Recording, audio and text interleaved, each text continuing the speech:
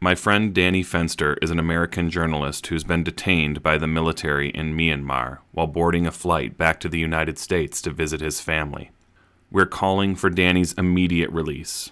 Please follow the hashtag BringDannyHome to find out more, and please consider signing the petition at moveon.org.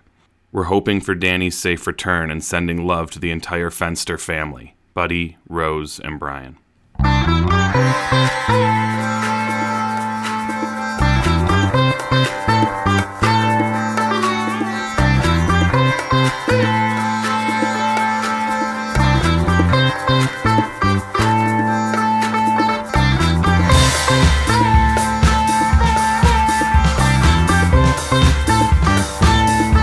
Today on Galaxy Tenants, we continue our conversation with Roosevelt Collier, and we welcome special guest Andy Thorn of Leftover Salmon.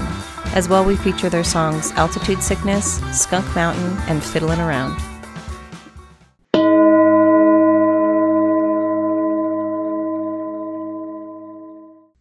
My favorite band of all time, no band compares, my absolute top of the list is the Allman Brothers Band. And you had the opportunity to play with the Allman Brothers, probably at Wani. Multiple times, yeah. How does that work out? And tell me what that's like when you're standing on stage with one of the most well-known, legendary rock bands of all time. So that's different from the feeling of playing Red Rocks. This is, now we are talking about playing with the Allman Brothers Band. So I was fortunate to play their last show with them on their last song, on the encore at Wani. So that was history with me, and I was honored that they had me up. Man, that's a huge deal, you know. That was a very huge deal. But one, just to be able to walk on stage with the freaking Allman Brothers, you know, and knowing that, hey, Greg is right there, you know, like you have Trucks is right there, J-Mo and them is right here, you know, and I'm standing in between Warren and Derek, which is nerve-wracking. Listen, once you get over that butterfly, which I don't ever get butterflies playing, I don't do that.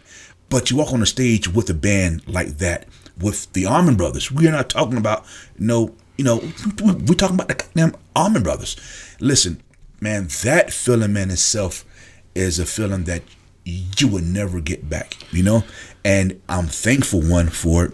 I would never trade that feeling for nothing, you know? And it definitely made me play better. I cannot lie about that.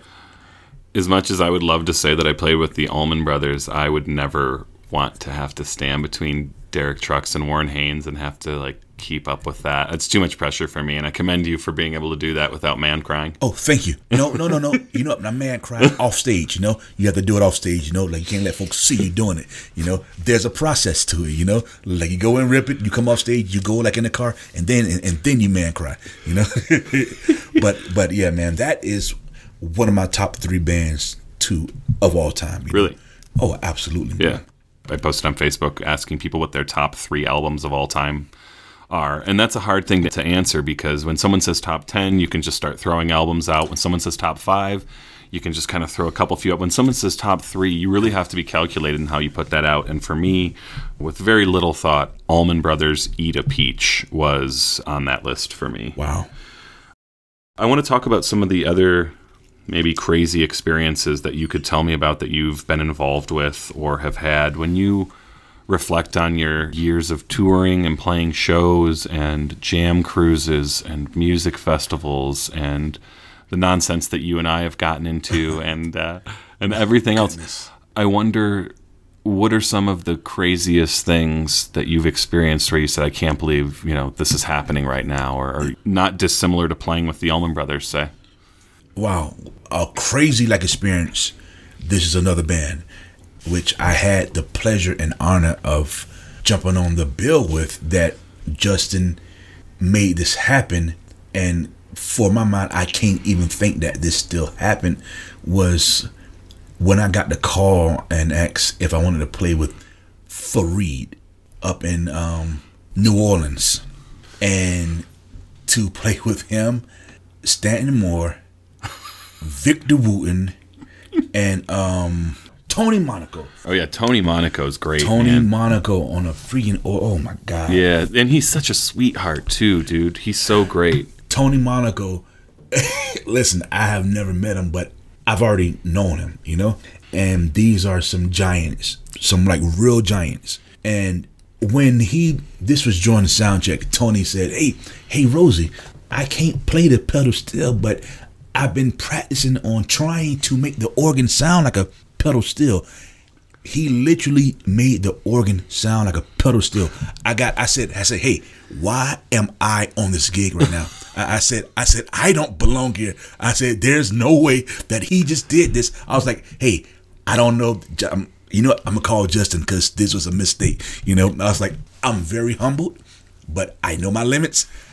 What's funny about that is just that the pedal steel's always meant to mock the organ, and so here's the organ mocking the pedal steel. He is mocking it, and it sounds leave it to Tony Monaco to nail it. Tony Monaco, my goodness, and I say he nailed it. He nailed it. But that night was like, for me, like alone, was like legendary. You know.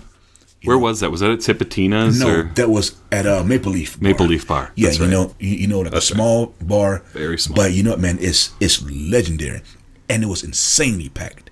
But like you have like, I think Jeff Coffin came in too, from Dave Matthews Band, Yep. Bela Fleck and the Flecktones. Oh yeah, man. And so listen, man, if you can imagine all of this firepower on stage, dude, and I'm the least one, so I'm geeking out while playing, you know. I'm like geeking out while watching Fareed go crazy with Victor and Jeff, but then like you have Tony, and then I'm standing more. Listen, I'm having a all-out fanboy attack while playing, and I have to take a solo after freaking Victor Wooten. I'm up like, listen, y'all let me go first. All right, let the young boy go first. You know. Speaking of young boy and being nervous around Victor Wooten, I just want to quickly mention when we played Cervantes, and I think it was you, Neil from Dobapod, and Joel from Genetics opening for Victor Wooten Band. I love them guys, man. Yes. And we surprised Joel and brought Victor Wooten on stage to play two bass. It was Joel was still on bass. It's not like he took Joel's bass and he left the stage. It was the two of them playing bass together. And if you could have seen the smile on Joel's face, that he literally couldn't get that smile off his own face. You know, that smile, you know what? I think it's still there, you know, but that was a treat. I want to tell just another funny story. I love Joel. This is a little bit at his expense, but I love Joel. At Element one year, Element Music Festival in British Columbia, Canada, Genetics brought O'Teal Burbridge on stage and did the same thing where Joel remained on stage. And I remember O'Teal pointing at Joel to take a bass solo, and Joel shaking his head no. And so he didn't take the solo. He declined. And then so O'Teal just crushed it. But it was Joel's great, man. What a great bass player and a young kid. And if you guys aren't familiar with Joel Searles, check him out. Absolutely, man. So funny. Did he decline, you say? It's on video. I'm going to show it to you when we're done right here. I can see him saying no. That's O'Teal points at him and Joel goes. I can see him. It's unbelievable. I can see him smiling and saying, nope, I'm okay. All right, so after a year of sitting still, a year plus during this pandemic, I want to talk a little bit about what the return to live music is going to look like. I guess everybody's perspective is different, especially during the pandemic. You're coming from Florida where... I'm not going to attack your governor. It's too easy. Here's what I'll say. You were fortunate, and some of the folks were fortunate in your state to still do some gigs during this thing. So it's going to look different than folks who haven't played in over a year. But and it's going to look different in different states. But let's talk a little bit about what our predictions are for the future of live music here in the coming months and year even. What do you think this is going to look like? Well, one, I definitely see like everything is definitely being adapted with the whole live stream era, which is actually giving, you know, spots a bigger audience, you know, both ways. You know, I think, let's say like 50% of the venues will keep things like as, you know, man, as they are type deal as far as, you know, buying a table versus like, you know, just a full-fledged, everybody's just like, you know, like on top of each other. I think that that's a thing that will stick. That's just my like opinion. I think so. I think that the festivals for like a certain time period, they will stay like it is, maybe type deal. Maybe a lesson as far as the social distancing, as far as like 6 feet from 3 feet. But I think that they may still have some of them that actually keeps the pods and things of that nature, just because man, it's just another way of festivals and shows nowadays, and we must be safe, and I just feel like things may not be full-fledged just yet, like even though they say that it's all right to be wide open right now. I think for the next two to 3 years, we could still see like pods. Yeah, I think I agree with you in some sense. I think that the information we just got from the CDC shows that the vaccines are even more effective than we thought they could have been. So what's good about that is it feels like we can safely gather, even in large groups, as long as folks are vaccinated. And now that everybody has access to vaccines, or likely has access to vaccines, you may be able to see full capacity shows even at the end of this summer. I like the distancing idea because people are gross in general. Right. But I don't. Based on the most recent information, I think as you see breakouts in certain areas, they might implement some distancing. They may do some reduced capacities. But if this plays out how it looks like it may, I don't want to get ahead of anything here, but we could be going just back to full capacity. And, in that situation, man, I probably would still wear a mask if I'm going to be around thousands of people indoors. I mean, you know what? Like, you are absolutely right. That's facts. But you know what, man? If we are going to be back at full, it's definitely up to each person now to do their own part. And so I would definitely be wearing a face mask, or just doing my own social distancing. You know what, man? I'm gonna definitely have that type of stuff in my rider. Still, because that's with the artist as far as being on stage and backstage area. Now, you know what, man, the front house and stuff like that, that's on the venue, It's a great excuse to tell people that they can't come back to the green room. It is a great, wow, thank you so much. That is the number one, yep. So it is a great excuse. Keep that moving forward. To keep that moving forward, everybody, you have to be, show me your card. There you go. My only concern is just with the variants. We'll see what some of these variants look like, but if something goes around the vaccine, it could push us backwards into more of these kind of steps, and hopefully people will be better practiced than they were in the past year, because it was kind of a shit show. Yeah, so I mean, listen, man, we all hope for the absolute best, but don't get too comfortable, right? I think that's good advice. Don't get too comfortable, because we don't know what's coming. It feels good, it looks good, but anything can happen. I think we have to kind of roll with the punches. Yes, absolutely.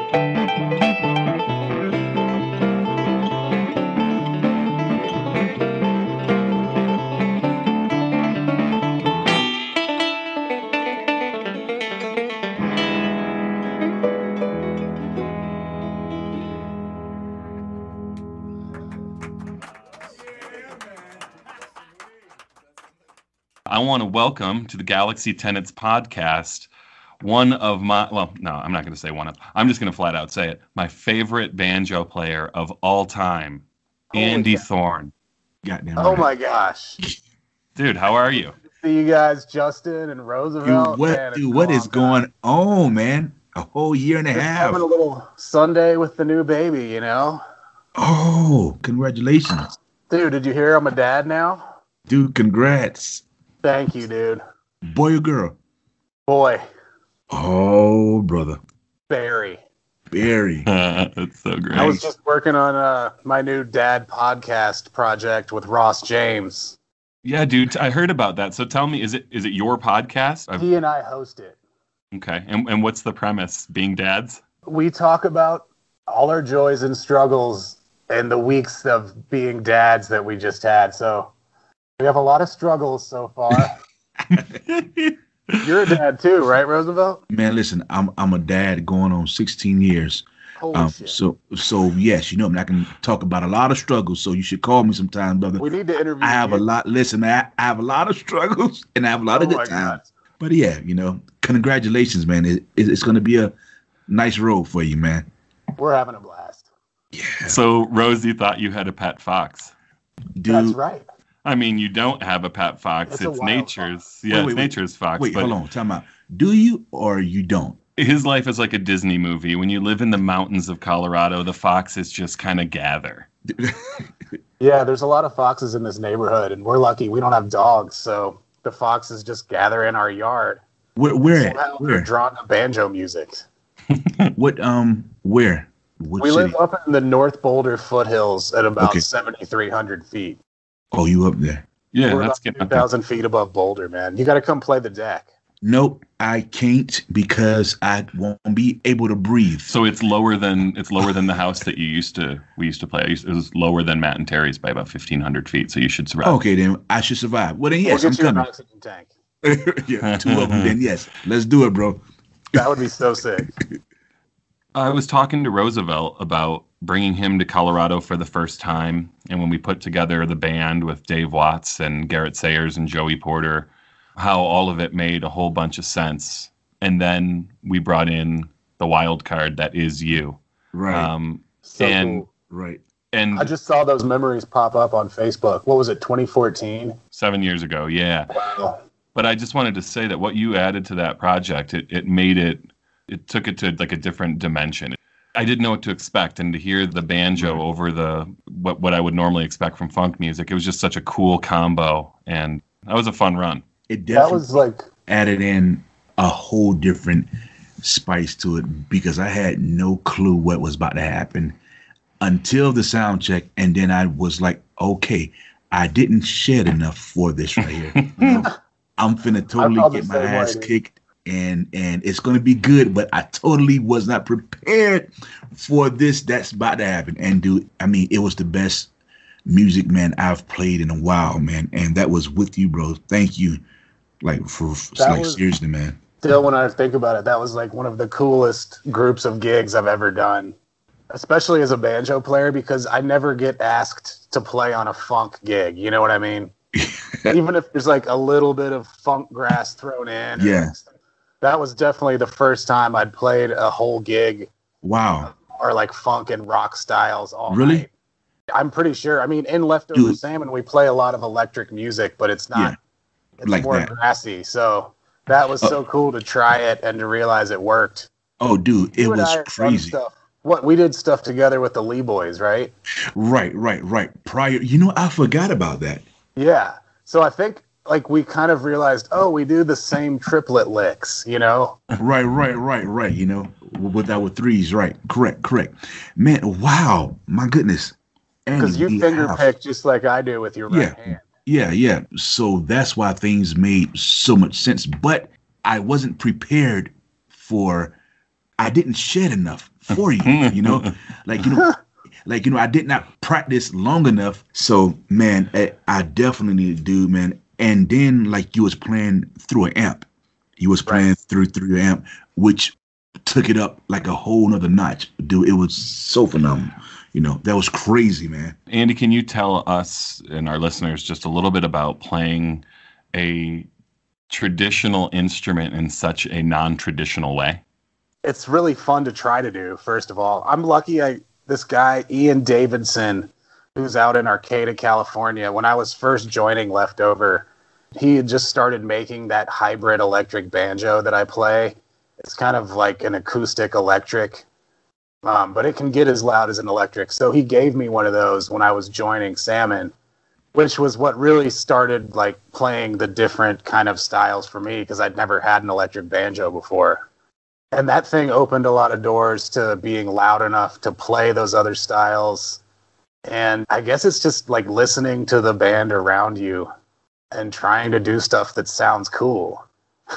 It's really that simple. It's not very simple, but Right. if it can be, then you're doing good. I was a jazz guitar major in college, so Okay. Makes a lot of sense. Now the cat's out the bag. yeah, That does make sense. some knowledge there. I never got good at it, but See. so Right. It's with- like that. I mean, instantly when Roosevelt and I started playing with the motet rhythm section, it was like, holy shit, this is awesome. And when we started trading back and forth, a lot of the riffs that I normally do over bluegrass worked over the funk stuff. And we had a lot of the same patterns, and they just locked up like instantly in harmony. Yep, it did. It did. That's really interesting. Absolutely. That's what I said. I was like, and it made so much sense, It's just personal. I wasn't ready for it. I mean, it was, and I wish I could have had more hours, like in this, like in I don't think you can ever anticipate you can never Andy anticipate. Thorn. You don't cannot. know. I learned quick. Right. I learned quickly, but on the spot kind of thing. it worked so well, with us doing things, Even just when it was you and me as a duo, like we did those videos for the, what was that series Second called? Story Garage. Yeah, with Alan Crandall. Yep. Yeah, we were just talking about that and how much sound the two instruments made, and that just it was a barrage of notes. Yeah. I was like, wow, a slide guitar and an electric banjo sound good together.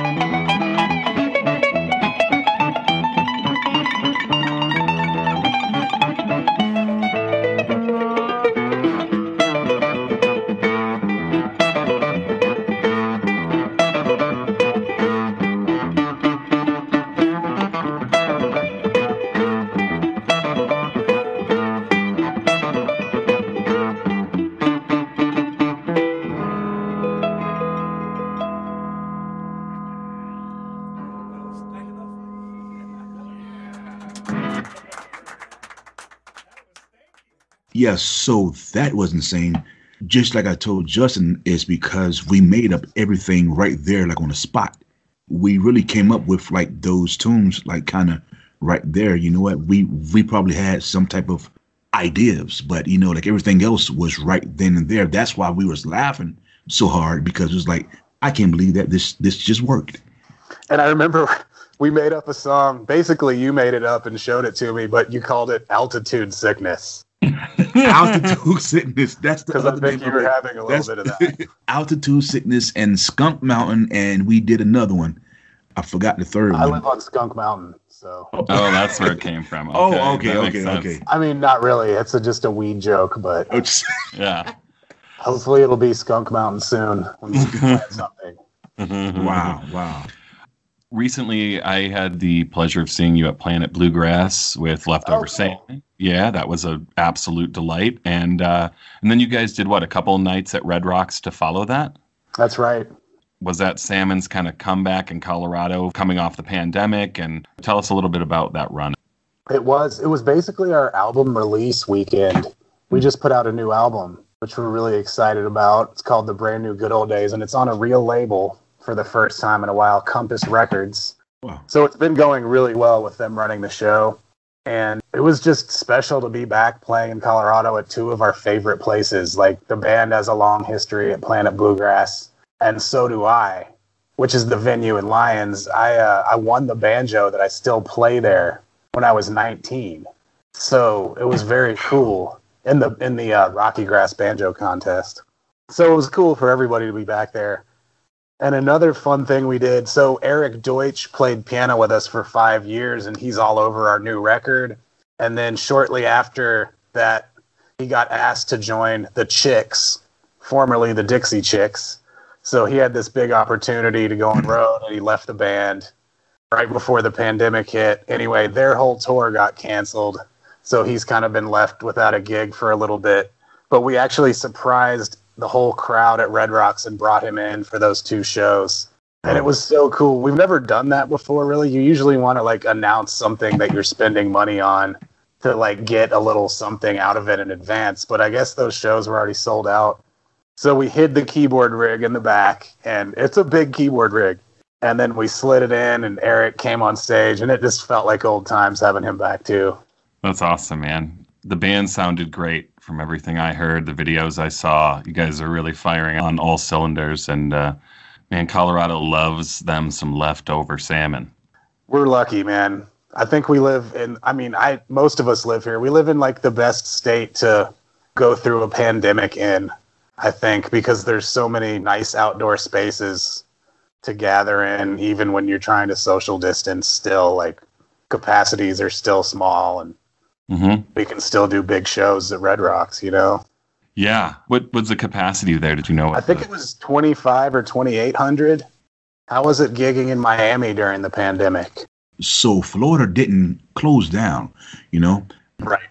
Of course, it was a blessing plus a curse, like all at the same time. But, right. You know, so like you have like all of your bigger spots, you know, they were doing the whole pods things, you know, so like everything was still scaled back, but we're talking about like, you know, 30%, 40% versus like 10%, you know? Right. So, but things were still open, There's a lot of guys that were coming down to Florida just to gig because Florida was open. Yeah. Wow. Just because, But I just Florida for I mean, it's blessing and a curse. Yeah, man. Glad you got to keep working a little bit at least. Yeah. I tried to. That was not quick to start back going and just gigging and gigging just because. But, there's some guys that kept gigging, which was good for them, But, it's wide open now, It's crazy to watch how everything's opening up, especially after the most recent CDC guidance we just got. It feels really good, man. And it's hence me sitting next to this guy in person. Right. Pretty friggin' cool. It's really awesome, man. I'm so excited for what's to come, and I haven't said no to a concert or a concert offer or a concert ticket since things open back up. I'm doing everything I can, man. Shit, yeah. I want to leave this conversation today with, I would ask you to articulate what you like about each other's playing. Do you want to start? Yeah. What do you like about Andy's playing? Oh, everything. There's nothing not to freaking like about Andy's. You know what, man? The fact that every time I play with him, man, I go up another 5 levels, and man, that's not just blowing smoke, that's the truth. Everybody have their shows where, they're playing their thing, but then they get their friend or that special guest on stage that will push them, not knowingly that they are doing it. That's Andy for me, and that's every time I play. If I know that I have to play with him, I'll buckle up quick, You're all right. Listen, man, if I know that I have to play with him, there's a quick change in my, mind frame of thinking, tighten up quick, or else, You can't smoke as much weed as you normally do before a show, right, Rosie? Wow, because then you won't be able to keep up, right? I am stopping all weed smoking. Yeah. Andy, don't take that to heart, Andy. I don't smoke weed, so I knew that.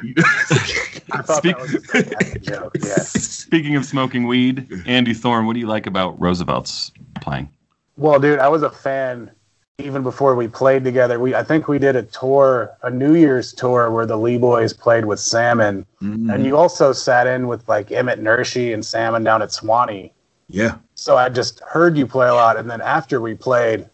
When we played those gigs together, I realized how linked our right hand patterns are.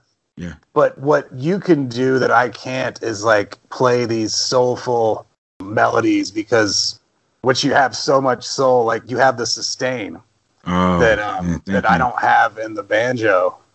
And to hear the way you mix these soulful melodies with the faster riffs is something that I wish I could get into my playing. Instead of just doing the faster riffs, because on a banjo you don't have that sustain, and the way you combine the beautiful melodic phrases with the long slid held out notes with sustain with the faster stuff is just incredible to me. Oh, dude, thank you, man. I guess it's cheating. Well, it's not cheating, but it's just the fact that I'm fretless versus you. Yeah. So man, it's just easier to do that type deal, but I have to say the combination of those two separate approaches and that musical language is the two of you guys together. It's one of my favorite duo combinations that I've ever heard, and so grateful to have heard it multiple times. I'm grateful to have done it, and thanks for putting it together, man. Yeah, wait, hold on, Justin. So are you saying that we should do a tour? That sounds amazing. All right, don't threaten me with a good time. We had a tour booked right before COVID hit, right? We were going to do another Ski Town run. Yeah, we were. We were going to do that, but I think a duo tour at some point could be cool too. That would be epic. Thank you for having this conversation with us. And also I want to say thank you so much for being a progressive musical voice in bluegrass music and even a progressive musical voice within the jam realm. I appreciate it. Man, it's really good to talk to you guys. I wish I was with you in person because it looks like y'all are having fun today. Well, we'll have to get together sometime soon. Let me know when you're in Denver, and we will smoke a bunch of weed. Sounds great. Yes, we will. You're not invited. Andy, man, I love you, brother. Love you guys.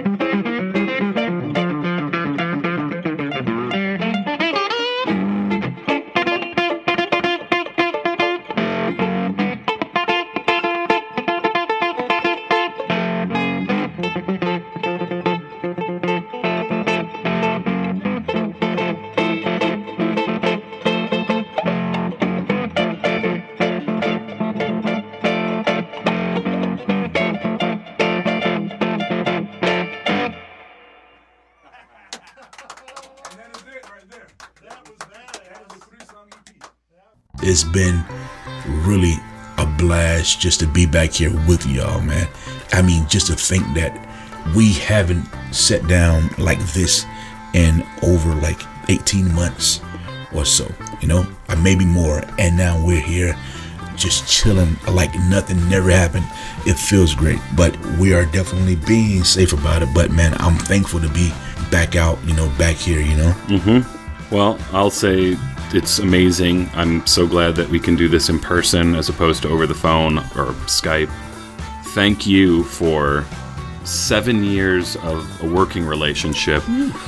But I'm going to go further and say thank you for a decade plus of entertaining me. Even when, you know, we didn't know each other. I had seen the Lee Boys. I had seen you play. You know, I've been seeing you for, I don't know, 12, 13 years. So thank you for twice as long as we've known each other. That's crazy. So thank you for all of the great music. Thank you for teaching me most of what I know about steel, which is a form of music, sacred steel, that I hold so dear in my life now. And thank you for being just a continuous professional and someone that I love to work with. For sure, man. Thank you so much, man.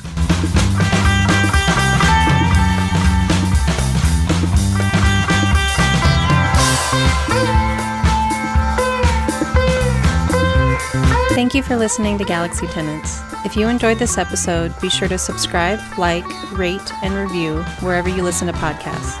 For early access to episodes and exclusive content, check us out on Patreon. Also, if you'd like to communicate with us, send an email to galaxytenants@gmail.com or leave a voicemail on the Galaxy Tenants hotline at 303-550-2065.